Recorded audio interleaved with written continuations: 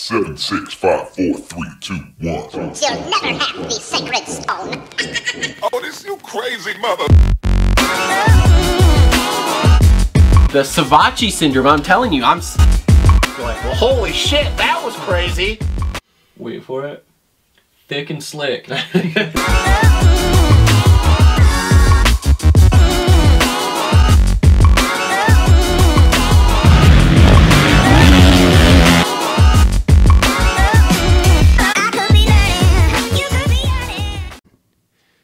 Yo, what is up, everyone? Welcome back to another episode of the Moto Aftermath Show, Fantasy Supercross Show. If you want to know who not to pick for your fantasy team this week, well, you came to the right spot here. I am your host, Travis, and we are here. We are going to wrap up picks from, oh boy, where were we? Minneapolis, and we're going to talk second Triple Crown of the year. Arlington on the phone with me, the usual co-host.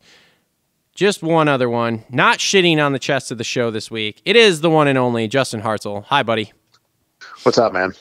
Oh, you know, just hanging out. Just hanging out. Just being awesome. Nice. So, nice. Okay. Anyway, before we get started, just want to thank our sponsors. So, presented by Energy Fuel, Premier Custom Trailers, and TLR Coatings. And then also on board with us, Alias Sports, Holester Co, Dirt Bike Depot, JT Cycle, Adept Creative Co, Gutter Worx, Isaac Nelson Designs, and Clutch Media. Links in the description to all of them. Go check them out. They're helping us out with prizes, etc. For those of you who don't know, we play on PulpMXFantasy.com in the PulpMX Fantasy stuff, I guess. Our league is Moto Aftermath Show, so go in, create your team. Go ahead and then join our league, and then go to Instagram, follow us, and DM us with your team name so that we know who you are. And then if you win a prize, you DM us on there, and then we get you your prize at some point soon. So we give away weekly prizes, and then we also have some cool end-of-the-year prizes, including a sick #1 plate that says, hey, you were the best at our league. Make sure to like, subscribe, comment. If you don't want to watch on YouTube, make sure to check out all the podcast forms of this. So without further ado, we will get into results from last week from Minneapolis. So congratulations to MXDad 510913. He's already reached out to me. He is a local guy. I'm blanking on his name right now. I do apologize. But I can't think of it. He DM'd me earlier today. So anyway, so your prize, as I told you, will be coming out soon. I gotta make a trip to the post office with a bunch of them. So anyway, he won the league at Minneapolis with 312 points. The scores this week were abnormally high, but that is because we were starting the East Coast 250 class, and they kind of, in my opinion, didn't screw them up, but they just were more generous with handicaps. And we didn't really know what was going to happen because there were so many good guys. As we talked about in the main show, there were guys who didn't qualify for the night show who are main event guys. There's all sorts of, sorry for that noise in the background. I have a heater going in the other side of the shop if you can hear that. But anyway, so anyway, Justin, you got your team pulled up? Yeah, from Minneapolis. Yep, yeah. I have it pulled up right now. Because I finished third. I did not have a banner week as far as high score goes, but I maintained where I needed to be. So, Justin, go right ahead. Tell us about your score, because it was pretty good. So I did have a pretty good score outside of one 250 guy. My 250 team, I had Jeremy Hand, which is a guy that I said right from the jump that I was going to pick, and it was going to take a very, hold on. Your score was okay. What? I thought, never mind. I was confusing you and Cole. Cole spanked us. Your score was okay. Yeah. You were 6 points better than me. Anyway, go ahead. Okay. So I stayed with Jeremy Hand. We had talked about him on the previous show. I was not coming off of the Jeremy Hand pick unless his day during practice, he was 40th fastest, which we all knew was not going to happen unless he had bike trouble. So Jeremy Hand got me 52. Enzo Lopes, which he's always done pretty well for me. You know, he's an 8 to 12 guy, 10 to 14. He also got me 52 points. J Mark got me 23. So, whatever, I'll give or take between the 26 and 20 range, whatever, with All-Stars. Josh Cartwright was the only guy. We know he had some troubles in the LCQ, didn't get in, got a fat goose egg, but I feel like that race was an outlier for him. I feel like he'll be in the mains the rest of the entire year. And then in my 450s, I had Vince Freeze, which I know is a high it was a high trend pick. Our pick trend. Vince Freeze at 38. Marv got me 26 for an all-star. AP got me 34, and Justin Brayton got me 34 for an overall score of 259. The rank was pretty crazy, though, and we had talked about this, Travis, when I got to the house on Sunday, that even with 259 points, my overall rank was 4,911, which I feel like at 259 on most weekends, you'd be in the top 1,500, sometimes the top 1,000. Not even close. But, like I said, Cartwright, I didn't get any points there, so I had 7 out of 8 dudes. So maybe if he gets in, maybe I get lucky and get in the mid-290s, maybe 300 if he has a good night. But at 259, I'll take it, considering how bad A3 went for me. Yep. I am the same way. So I had 8 in, which was awesome, but only had 7 that actually gave me any results. So in the 250 class, my all-star was Jet. He maxed me out at 26. I had Enzo Lopes, who maxed me out at 52, which was awesome. I then had Filthy Phil, who got 46, which was really good finish for Phil. I was hoping for, like, say, mid-30s, so to get 46 points out of him was awesome. And then my one downer of the night between both my teams really was Max Volin, who obviously went down, has got a major bruise on his shoulder, etc. He only got me 1 because of that crash. Again, I'm with you. If he gets even remotely decent points, because he was a non-all-star, so if he even finishes, say, in the top 10 and gets me, 30 points, 26 points, I mean, that all of a sudden puts me into like the 270s, 280 range, which is a lot better. But 253 for a score still maintains my 230 to 260 average I'm shooting for. In the 450 class, I had Stu, got me 26. I had Chiz, got me 30. Brayton got me 34. And Freeze got me 38, which I think are like at least 2, if not 3 of the highest scores in the 450 class. So I'm all right with that. Cole scored 275. I don't have his team pulled up, but he, 275, that was a pretty good deal for him. He's still way behind. I also think he had all 8 in, and I don't think he had any issues with any of his guys. So. Yeah, I mean, in the 250 class, you got 6 dudes that scored 52 points. Like, that's not a normal weekend. In fact, before it updated, I was looking at it, and there were, I think, 9 dudes that had it originally, and then it updated after the finish a little bit, and all of a sudden there were only 6, but wild shit. Oh, don't be surprised if that happens again with the Triple Crown being this weekend, because once again, like we talked about, there was guys that would normally make mains that had problems in the LCQ that because they didn't make the mains and they had high handicaps going into the weekend, well, they didn't get in, so those handicaps are going to stay high, so they'll probably get in because they're good. Yeah, I'll just say it's probably not going to shock me if we have really high scores again this weekend with, like I said, it being the Triple Crown, because I just feel there's going to be a lot of dudes looking through this list that still have 13, 14, 15 handicaps that if you would have gone off qualifying for Minneapolis, they would go right into the night show this weekend through Arlington. So 100%. So, all right. So moving on to this weekend here. And again, we are going to, we're going to Dallas, Arlington, whatever you want to call it. Triple Crown race number 2. So again, this is 8 is great, and you should have 8 in no matter what, because obviously we get to make our picks after the qualifying is all over.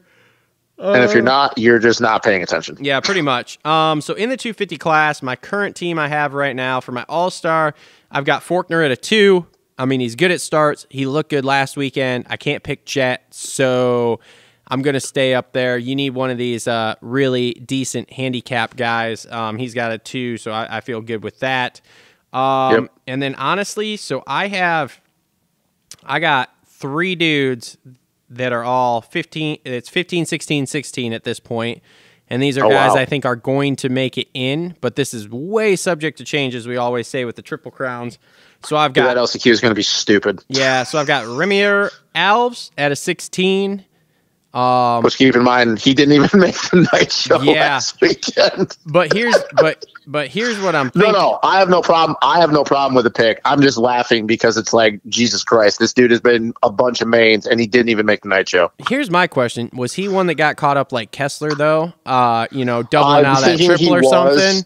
I'm thinking he was, because before that, from the looks or from the sounds of what Jace was telling us around the time that was happening, I'm pretty sure I saw Alves' name at like 24 on the board. Yeah. So that's my question there.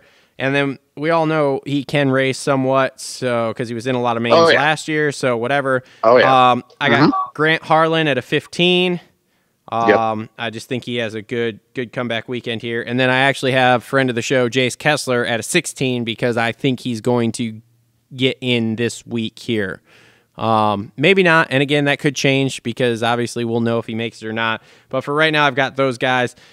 And this is mostly because I outsmarted myself at the last Triple Crown thinking, I'll only pick these double-digit handicap guys, and then I didn't because I thought, these other guys will get higher scores because that's just what the stats show, and then here we are. Yep. I outsmarted myself. My score wasn't as great last Triple Crown, so I am going to follow my own advice this time and go with pretty much highest handicap guys I can in the 250 class and maybe in the 450 class. We'll see. But who's your tentative Thursday night team here for 250s?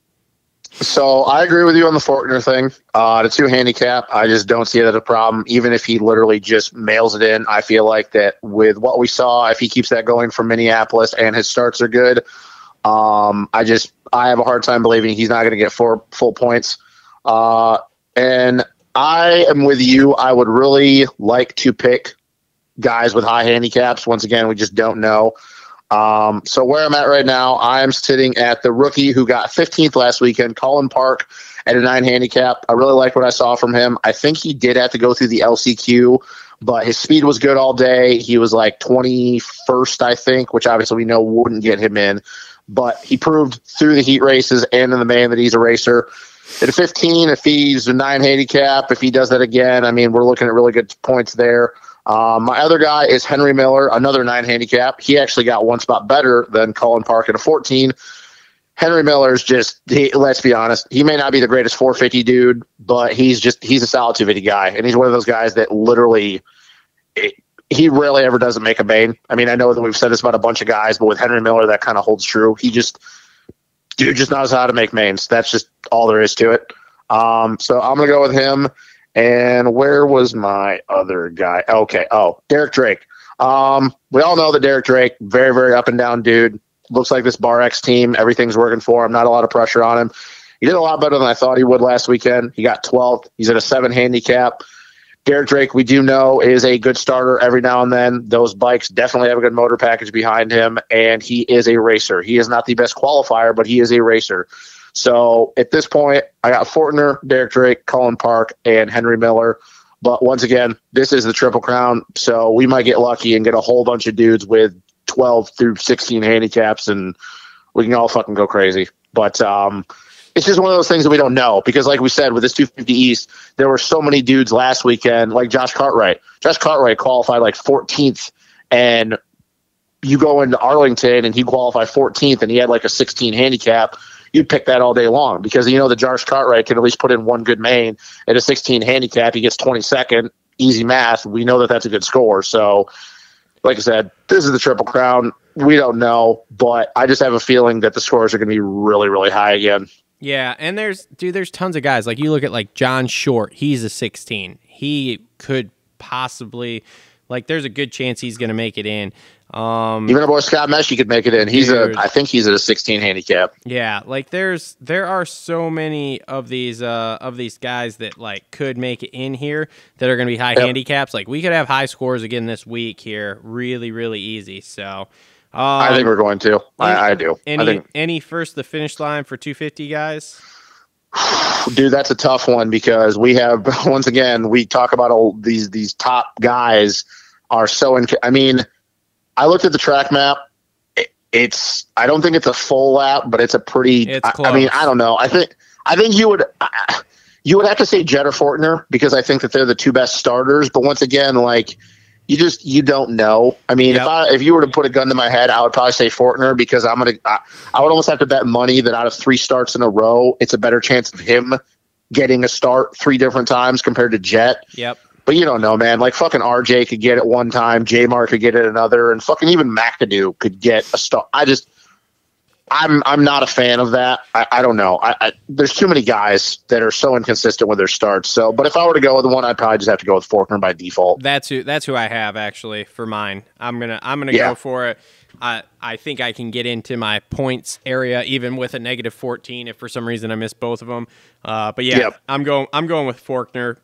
at this point. Jet would be a good pick too, but again, Jet just statistically, Fortner is the best starter out of those guys. Yep, 100%. So, all right, moving on to 450s here. So my tentative Thursday team, All-Star, I got Jason Anderson. I mean, it's just hard to bet against him, and he's got a 1 handicap, so like you feel like he's got to do pretty well.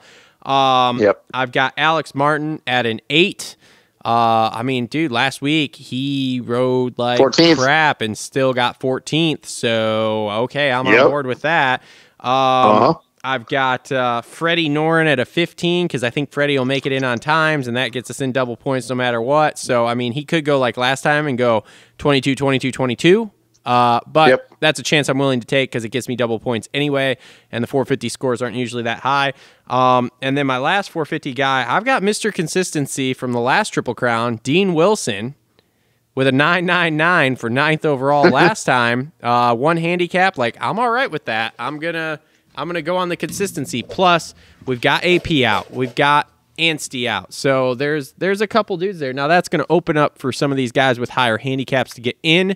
So again, this could change. Like Amart might be out for me, and he might be a guy for next weekend. Dino, same way, but we'll see. So who's on your tentative 450 team here? So right now, I got Eli at a 2. I mean, let's be real. If we're going to talk about who is the best Triple Crown guys in the 450 class, Eli is probably number 1. Yep. I mean, I don't know what his statistic rate on these Triple Crowns is, but it's got to be close to a 90% clip of winning them. Yep. I'm going to have to go with friend of the show, Kyle Chisholm, which I feel like he's been at this 7 to 8 handicap for like the whole entire year so far. Yeah. He's at a 7 handicap. He got 15th last weekend, which, let's be honest, that's kind of where he is. But once again, you talk about AP being out, so you bump him up. Maybe he's in that 12 to 14 range. You know, we know that Chiz, once again, Mr. Consistency over here. I'm also on the Amart train. I was definitely not expecting him to get top 4 or top 15. I know there was a lot of guys that did have issues, so that kind of helped him a little bit. Max having issues, McElrath having issues, so on and so forth.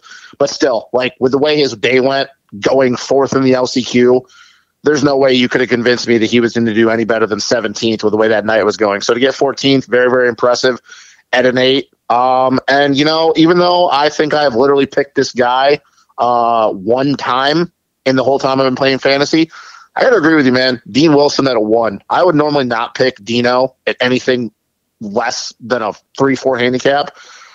But Mr. Consistency, like you said, 999, AP's out. We know that Dino does have top 10 speed when he's not having issues. It's just, man, like you have some of these guys that have 10 handicaps, like a Starling, he's an 11, a Brees is at a 10, a Clace is at a 10. But even if those guys get in, the problem is that they're really not any better than 19th. You know, so, okay, you get Brees, he gets 19th, 9. I mean, it's just really hard to pick those dudes. Like, we're not far enough along where enough of these, 1 through 14 guys are out yet. There's only one other guy, but I think that his back issues are already starting to flare up, and that's McElrath at a 5. But I think his back issues are already starting to flare up. And in a Triple Crown, normally with a 5 handicap, a dude that gets starts like him, I'd pick him.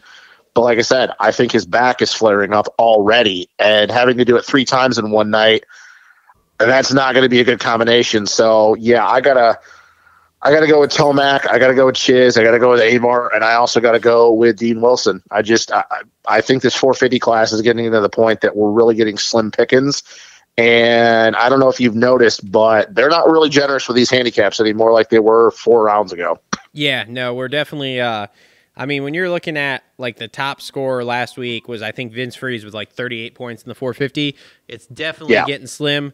But that's okay. It just requires us to do a little bit more thinking. So, we'll give her the old college try here. And as we said, it's a Triple Crown, which I really hate these fantasy shows for the Triple Crown because it's just like, well, you're going to see who's in there. So just pick the best team you think you can get at that point, and you should get points for everybody, at least something. Yeah. So, well, I think we've also gotten to the point that we've, other than like a few guys, like, Cavendish for a few different times, Noren, like we're getting to the point that we're getting the same guys in almost every weekend in the 450 class now. Like I like I said, there's the few outliers in like third and fourth in the LCQ, and obviously Hill got in there a couple times on the West Coast. It's getting to the point that it's pretty much the same dudes every weekend now. And obviously, the further we get into the series, more guys are going to go down. It's going to be the same, so maybe that does help with the fantasy stuff. But yeah, man, like it's getting really slim picking. And now, like I said, that Max is out. Who knows how long Aaron's going to be out? You know, now you're looking at Bogle with a 7 handicap, but like he only got 17th last weekend. Dylan's still in the negative, so like you don't want to do that because that's fucking a crapshoot. It's like you're literally looking at Clayson, Brees, Chiz, and Norin as like who's going to be your fourth guy. Yep. Yeah, Dylan's one of those that's like intriguing to me for this weekend, but it's like, man, he could very easily get 5th, and he could very easily get 15th. So it's fucking annoying because races, he goes out. Crappy starts. Like it just is a recipe for disaster. But man, it's tempting because you know he's going to be there in qualifying, shaking that ass at you, like, ooh, look at how fast my time is, and then you're just that's like, the problem. Fuck, that start is just gonna. He goes out and throws it at the top of the board, and he goes like 4/10 faster, everybody. And you're like, yep, pick him. And then fucking gets a 13th place start and works his way into the top 5 or the whatever. And you're like, well, fuck. Yep, exactly. So any FFLs for 450s?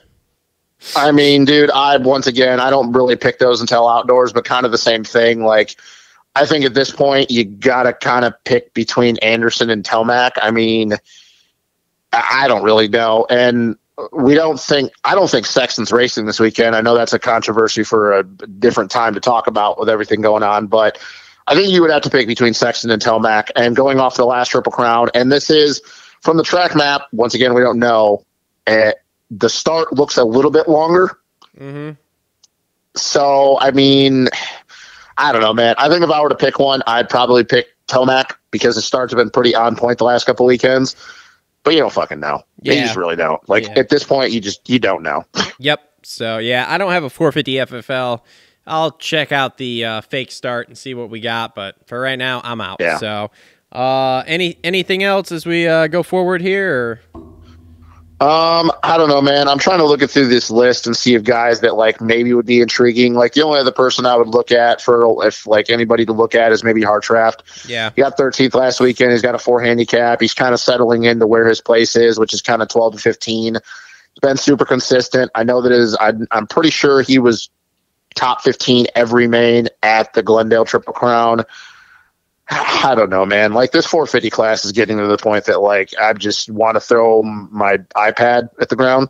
I don't know. I mean, dude, so many people are out. Like that's the thing. So many people are out at this point. Like I don't know who you pick. Like I don't know. I don't really have anything. We'll see on Saturday. So. Yep. All right. Well. Shit.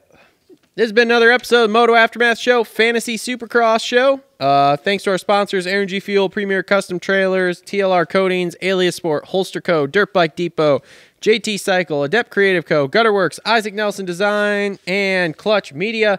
Make sure to join our league. Good luck to everyone. Again, remember you should have 8 in this weekend, and we will be back next weekend to talk Daytona. Daytona. Woo! It's almost here. Daytona. All right. Thanks, everybody. Later. Thank you.